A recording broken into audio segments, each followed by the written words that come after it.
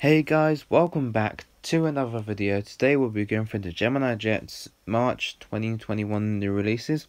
These are absolutely amazing releases. I'm going to get a few of these models. As you can tell, these are really nice. So let's get into them. So first up we have the Geminijets 767-300F. This looks really nice. I'm probably going to go for this. Next one down, we have a Delta Connection CRJ 900. I'm definitely going to get a few of these. It looks like a really cool model, even though it's not a proper picture of the plane yet, but it still looks pretty nice.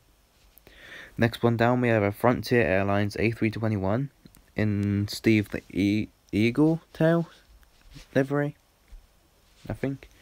Yeah, Steve the Eagle on the tail there, as you can see. Really nice looking plane, and I'm probably going to get this as well. Next one down, we have a Jet2 Holidays 757-200 in the regular livery. Oh, wrong plane. So yeah, I might go for this since Jet2 are actually retiring the 757 at the end of the year, which is really sad. Next one down, we have a Kalita Charters 727-200. There's the plane itself. We had this last month in 1/200 scale. Next one down from that is a Scandinavian Airlines A321neo. I don't think they have A321neos in their fleet yet. I'm not sure. Correct me if I'm wrong, but I'm not sure if they do. So yeah, this is what the plane looks like, just like the A320neo we had last month. No, a few months ago, shall I say. Next one down, we have a Southwest 737-700 in the classic retro colour scheme. This looks really nice. I'm probably going to go for this, even though it's not around anymore, I don't think. And the final one for the commercial airliners, we have a United Express Bombardier CRJ-200 in the new livery, of course. I'm probably going to get this since there's a United CRJ-200. And here's the Gemini Max for this release. We have the Royal Netherlands Air Force A330 MRTT. Yep, as I thought it would be, just like the UK Voyager A330 MRTT. Now 1/200 scale models. So first off, we have an Airbridge Cargo 747-400F in the opening doors configuration. We had the Kalita Air last month, so we're having this one this month. So hopefully we get this in 1/400. Next one down, we have an Air Transit A321neo in the regular newer livery, in the fresh new livery without the yellow engines.